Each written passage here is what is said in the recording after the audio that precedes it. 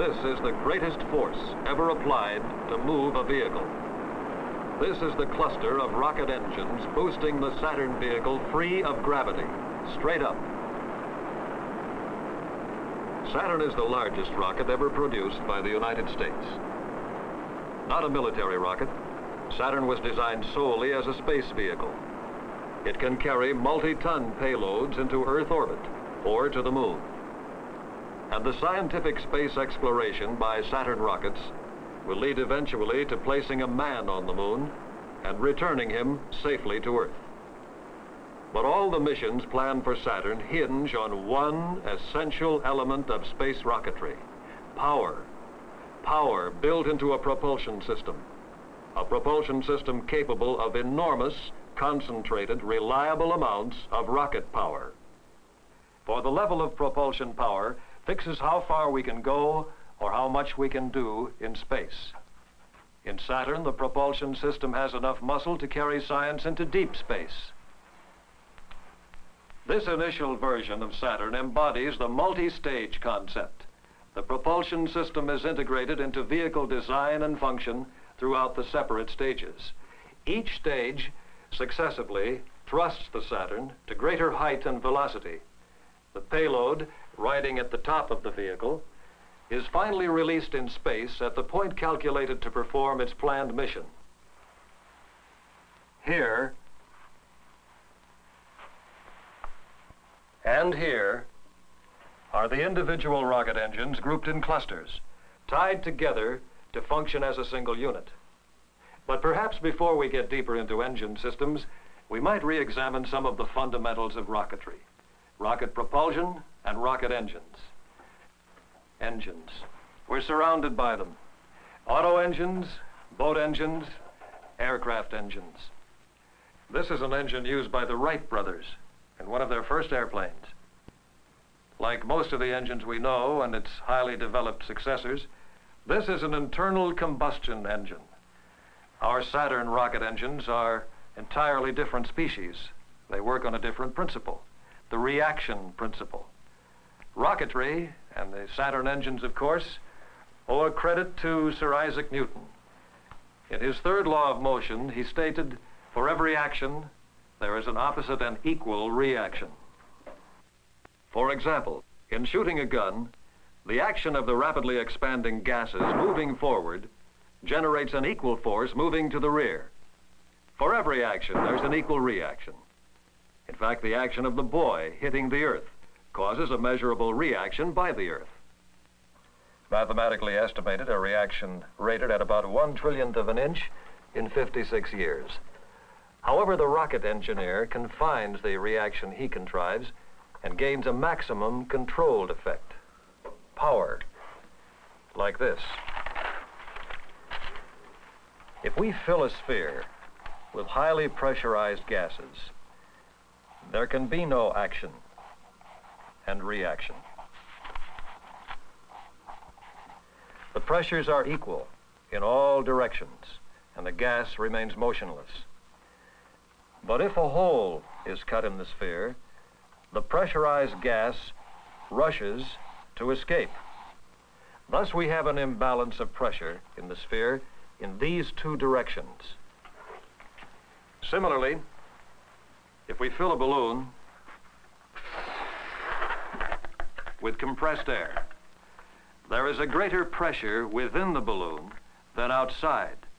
When we release the air within the balloon, the column of air escaping sets up a momentum going in one direction, and the reaction in the other direction, acting as pressure on the interior of the balloon, propels our little rocket.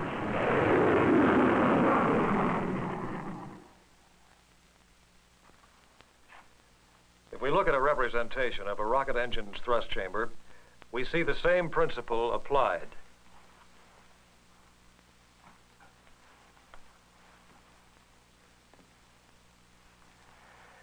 Through combustion in the thrust chamber, great amounts of energy are released.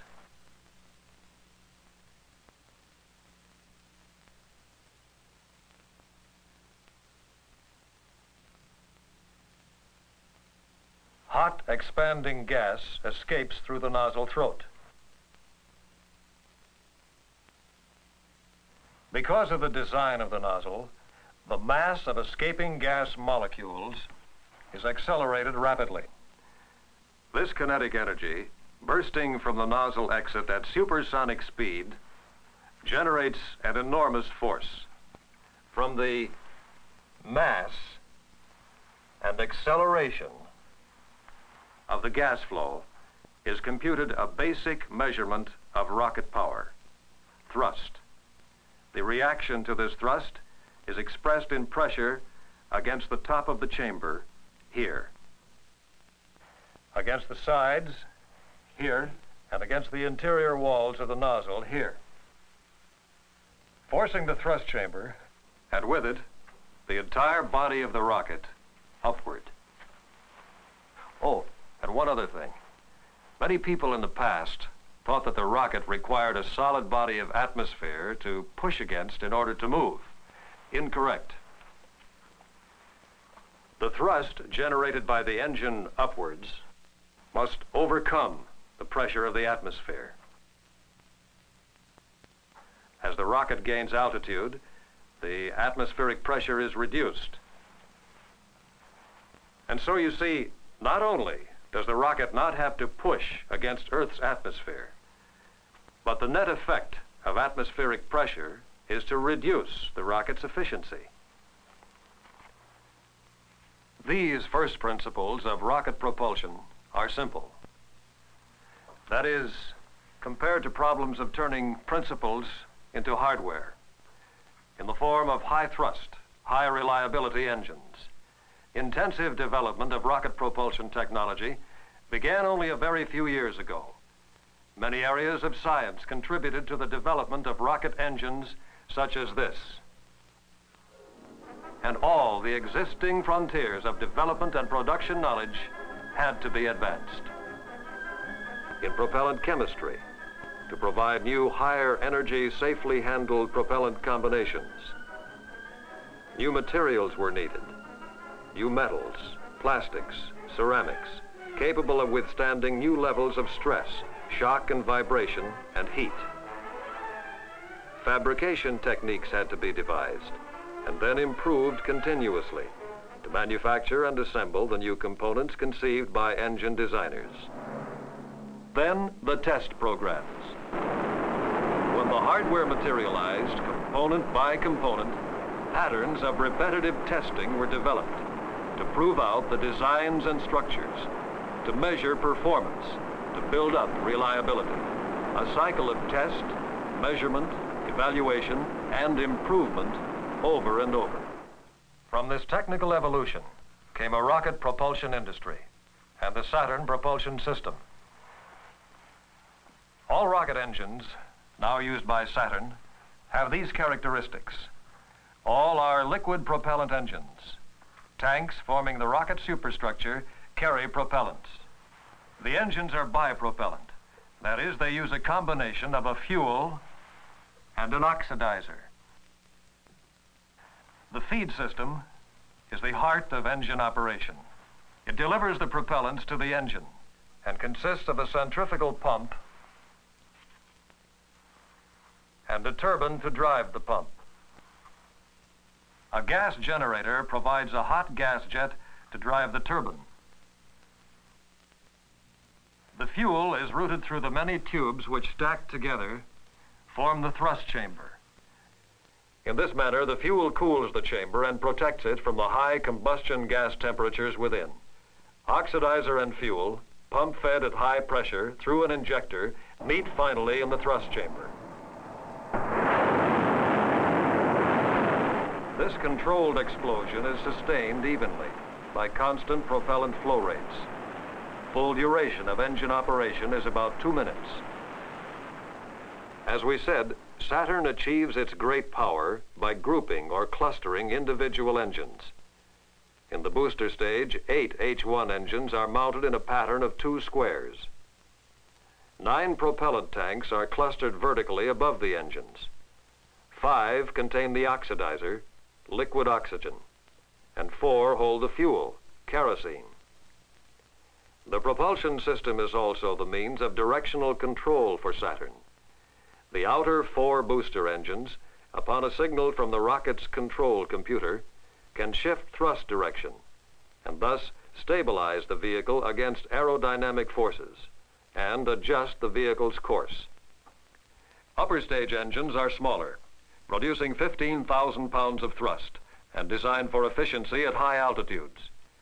But these engines gain a high energy value by using liquid hydrogen as fuel. Hydrogen permits an energy increase of more than 50% over the more conventional kerosene used in booster engines. However, to use the hydrogen liquid oxygen combination, engineers have had to learn how to handle and apply hydrogen, an extremely reactive element. In its liquid state, it is so cold, it boils at 423 degrees below zero. Scheduled to join the Saturn family of rocket engines later is the J2, also an upper stage hydrogen-fueled engine rated at a 200,000-pound thrust level. A new engine, the M1, also a hydrogen engine, will produce more than 1 million pounds of thrust. And approaching an operational stage is the Mammoth F1 engine, the largest rocket engine under development in this country. Continuously, engineers of the National Aeronautics and Space Administration are developing the propulsion elements of the Saturn vehicles. Here, held fast in the static test stand at Marshall Space Flight Center, Huntsville, Alabama, a booster section undergoes full duration firing.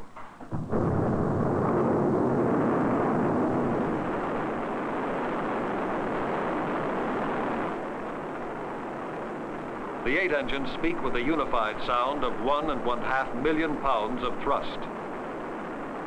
Each of the 8 engines turns out 3 times as much propulsion as the largest jet airliner. Each engine pump, now pulling propellants from the tanks, could drain a railroad tank car in 2 minutes. And right now, the total booster power is about 32 million horsepower. If converted, it would generate electricity for any 3 western states, including Texas. All this has been said in trying to describe, by comparison, the power potential of Saturn. The power potential of Saturn. In only a few short years, the power and effectiveness of flight propulsion devices has progressed from this engine to engines comprising the propulsion system of Saturn. And that system makes it possible to multiply the capability of our first satellite by 1,000 times. The power equation is in balance. Rocket power is the key to greater accomplishments in space. Saturn propulsion systems will provide this power.